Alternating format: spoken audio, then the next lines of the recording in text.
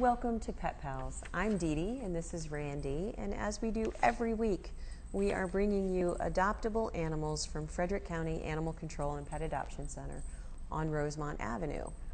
And we are going to introduce you to some dogs and some cats and kittens, but always remember that we also have other animals in the shelter you don't see on the TV show.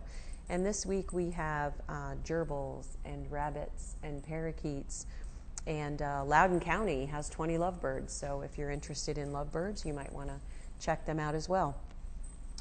Our first guest is Chloe, and for those of you who watch the show pretty regularly, you're going to remember her because she was here about a month ago.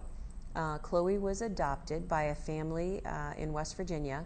They didn't have a fence, and they said she did not stay in the yard, but a family member brought Chloe in saying that she didn't think that they were willing to do the puppy training she needs, and that would be true if she was in a fenced yard unsupervised, because she's only 11 months old and there's no reason that she can't be trained to come when called and stay within a certain distance of you, but she's way too young to trust that. That would be like giving a 15-year-old the keys to your car. Not a good idea.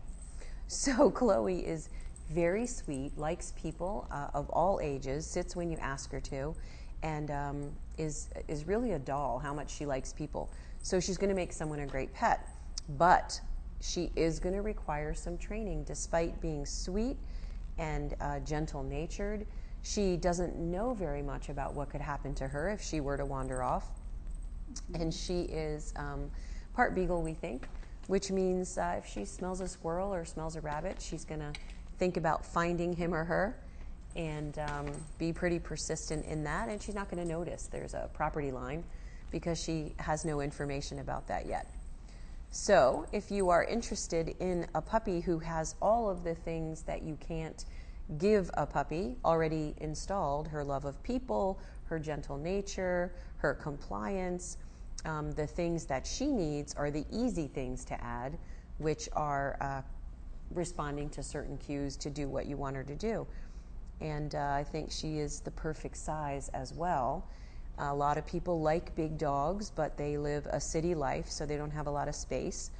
She has to offer a dog that can go hiking and camping and biking and jogging and all of the things that you want your big dog to do. But in an emergency, you could pick her up and carry her if you had to. So you can see how much she likes being touched by people, and that's just something that not all dogs come with. So if you can find a dog who has that affinity for all humans, then by all means, that's the part of a family dog that you really want to look for.